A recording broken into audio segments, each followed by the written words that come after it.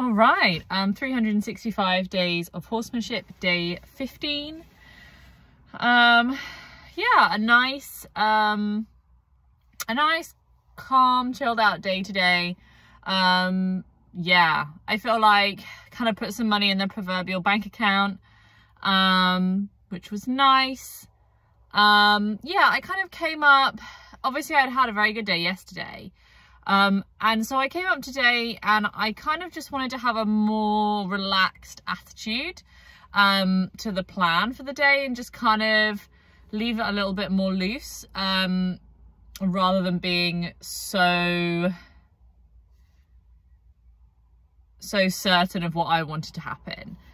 So I got the halter and I went to see Mia, and actually it was nice because I called her and she did actually come. She was on the hay and she did come down the hill kind of like sort of about halfway, but she didn't come down the whole way. And I went and met her and I was feeling quite optimistic about being able to halter her straight away because she'd come, but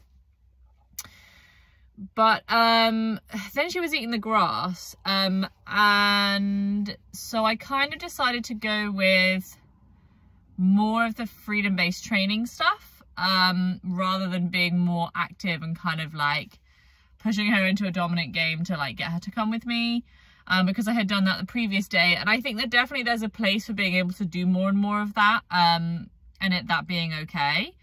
But I think I just kind of like really want to take it slow and just keep that good energy and not trip myself up by getting kind of too goal orientated.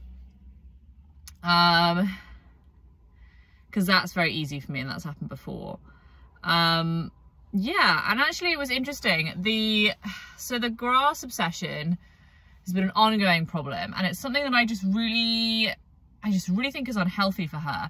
You know, I mean, obviously it would be nice if she was not so obsessed with the grass, because then it means that I can come and I can distract her more easily. But more than anything else, you know, it's like she doesn't think about anything. You know, there's such a high threshold of stuff that you can do that she just, I mean, you know, I've tried walking and she's like, whatever. You know, I have to push on her pretty hard, you know, to get her to even just like acknowledge, you know, it's like it's almost like the more you try to distract her, the more determined she becomes to be focused. And so I kind of played around a little bit with rocking the hindquarters and the forequarters on both sides. And that was going quite nicely. I would definitely say that that's improving. I would definitely say there's my 2% improvement for the day today. Yeah, it definitely feels more soft. We're not really getting that like resistance, and we're not getting the no. Like it used to be like a no. Like I would start rocking and she would like leave. Whereas now it's not like that. Now it's definitely getting softer, so that's really nice. But you know, none of the rocking that I was doing was really distracting her. She did look up at me initially when I came up, but then after that she was like right on the grass. And so I was kind of trying to find a way that I could cause her to change her focus, that was passive. Like, can I do something that's my own choice, that's not directly pressuring her, that will cause her to feel just uncomfortable enough to change her focus from the grass? And actually the only thing I found was if I stood right in front of her. And if I stood right in front of her, she kind of actually looked up pretty much straight away and changed her focus. And then we walked together to the hay. And that was a really nice walk, and she acknowledged me a couple of times. And, you know, I think overall it does feel like we're still progressively all the time getting more and more comfortable. Like she's just more and more comfortable with me being there, happy with me being in her space, which is actually, you know, a big thing for her. She really doesn't really like anyone in her space. That is definitely a huge thing with the horses in the herd, that she just needs she has a huge bubble to feel safe. And so for her to feel better about me being in that bubble is, I think, a good thing. So yeah, so then she was eating at the hay, and it was interesting because there was definitely more focus changes when she was at the hay. And I have seen her before where she's been very obsessive there. But today it definitely felt like she was just, it was less time between munching and looking at something, and then munching and looking over here and munching and looking over there. And because she was changing focus much more, I kind of stopped doing the rocking and things. Like I kind of said to myself, like, I just want to rock her into changing her focus, you know. I want to just do enough that she just changes focus, and then that's where the flow is, right? But it was nice at the hay. It was really lots of focus changes. It wasn't, you know, as nice as I would want it to be, but it was a big improvement. And so I waited for a good moment. I'd had a couple where she'd looked and, you know, she looked around at me or whatever, and I could have left. And so I waited for the next one. And I put myself in the right position as well. I saw that she was looking over her right shoulder a lot, so then I went and put myself at her right shoulder, so that then I could cause a moment where she could connect with me, and then I could say that's the best moment, I'm leaving.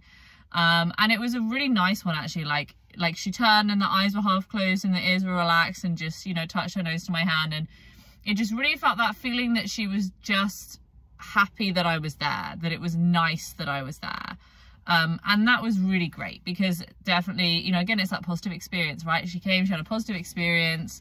We were both working well within our bandwidth, which is great. And we didn't really push that too much today. But I think I probably pushed my learning a little bit. And it definitely built some confidence today, feeling like what I'm doing with the freedom-based training is getting more dynamic, which is good, rather than just kind of being in flow constantly, and being able to ask more questions. And I'm not really sure where the boundary for that is. I'm not really sure how much I should or can be doing. But Elsa's coming at the end of the month, which I'm really excited about. So I'm going to ask her all these questions then. And just be like, you know, this is where I'm at, this is what I'm doing, these are what my goals are. Like, is this freedom-based training? Like, should I be doing it differently? Or, yeah, advice, I think, really. And I think definitely I'm excited to get her opinion on the grass thing and get some great strategies just to kind of help her to change that focus a little bit more, because I think it's going to help her in her life so much. I think that's going to be a real life-changing thing for Mia, when she just feels like the grass is less of a priority, and she can feel comfortable when she's doing other things. I think that would be really good. Yeah, so that was a really nice session. And then I went to see Lawrence, and that was a more active session as well than what I would normally do with him. And I was kind of inspired by the session I'd had with Mia. Lawrence and I have a different goal path. You know, Mia's young, youngish, and yeah, and I want to get her fit, and I want to ride her, and I want us to be able to go and do clinics and have fun and challenge ourselves, and go and cut cows, and, you know, go and jump little show jumps at a local show, and go cross country, and you go on a sponsored ride, and, you know, all of these things I want to do, and I want us to do them together, and go and see the world and have new experiences and push our boundaries. And so that's the kind of horse I want to build. And so I'm building this relationship with the goals of being able to, you know, get in the arena and play at Liberty, and maybe, you know, be able to perform that one day. I don't know, see where that goes. I don't know, the world is our oyster, you know, and I'm really guided by what she ends up seeming to enjoy, like where her enjoyment is, because for me, I think I'll go anywhere and do anything, you know, I'm pretty easygoing. I'll find my little niche with her and we'll go and do that. Whereas Lawrence, you know, he's 20, he's an old man, you know, so his whole life is different. And my goals with him are very different too. And my limits are very different. Like with Mia, I guess I'm happy to stretch the elastic band more and push that bandwidth, and ask her to provide for my needs a little bit more, and show her that can be okay, and that she can trust me, and that it can be a good experience. Whereas with Lawrence, I kind of, because of the life that he's had and because of who he is, I have a lower threshold for how much dominance I want to allow it with him, because he's so submissive and he's so obedient, and it's so, I mean, it's beyond easy to make him do things. You know, he just does things because that's just how he's programmed. And so for me with him, it's like I kind of have this real resistance to doing anything with him that I feel like he doesn't want to do, which boils us down to the like most tiniest amount of stuff like ever. And I you know, I take him out for walks and, you know, he doesn't really want to come, but I make him come because, you know, I want him to have that fitness. And, you know, once the weather is better, I will start, you know, bringing him up more and doing the arena stuff and just more like physiotherapy style, joint mobility, just keeping that sort of core musculature and joint health basically. But I don't want to only be able to play with him, you know, when the weather's good enough for him to not be wearing a rug, you know. When it's cold, he just hates it. And so I just kind of want to find that stuff that I can do with him that's within his bandwidth, because it turns out actually his bandwidth for being able to do things and also feel like he can communicate is like really tiny. Whereas Mia's much more dominant. She's not afraid to show you how she feels, even if you might tell her off for it. So in some ways she's kind of easier because she's more expressive and it's easier to open that conversation with her. Whereas Lawrence is not that expressive at all. And so yeah, so for today, for kind of the first time in a long time, I kind of did the same pattern I did with Mia, where I was just pushing on the hindquarters, pushing on the forequarters. He's much more interactive and he enjoys my company much more. And I think that once I get it with him, I think the progress will be much quicker, and I think our sessions in the field are going to be considerably more progressive, faster than with Mia, interestingly, because I think it would just take her that little bit longer to build that relationship with me, whereas Lawrence and I already have the relationship. But yeah, it was a good session. It was good to do it and to feel it and to have that confidence that it was okay.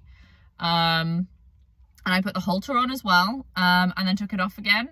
And that was powerful because he kind of didn't want it on to begin with. And then we got to a place where he was like, yes, okay, I'll put it on. And then we had it on for a bit and we felt okay about it. And then I took it off again and we felt okay about it. And we had a little lick and chew. And that was a good moment. And I, you know, I could have left it there, but I did want to do a little bit more. And so I played a little bit around the rocking, but I didn't really get that much out of him. And I did leave on the end just on his acknowledgement of me being there. But I think that was good because he didn't feel the need to be obedient to it. He felt that he could just ignore it. So we'll see how that kind of goes. That's another thing that I'm definitely really keen to speak to Elsa about. And just use that time with her to just sharpen up my timing with both of them. And just get to that place where I'm influencing their behaviors in the ways that I want to. I'm catching those good moments to just accelerate things. Yeah, so I'm excited for that. That's going to be really good. And overall it was a good day. Put some money in the bank account. Tomorrow is a day where I'm gonna take them out for a walk, unless something, you know, unless something else happens and they really don't want to go and it doesn't go the way I planned. The plan is that I will take them both out for a walk. So I kind of wasn't too worried today if I didn't, you know, get her up. I would have done if it had been nice. It would have been nice to get her up and play, but you know, it's fine. We're gonna go out tomorrow and maybe play in the arena on Sunday. So yeah, I think that'll be good. So looking forward to it.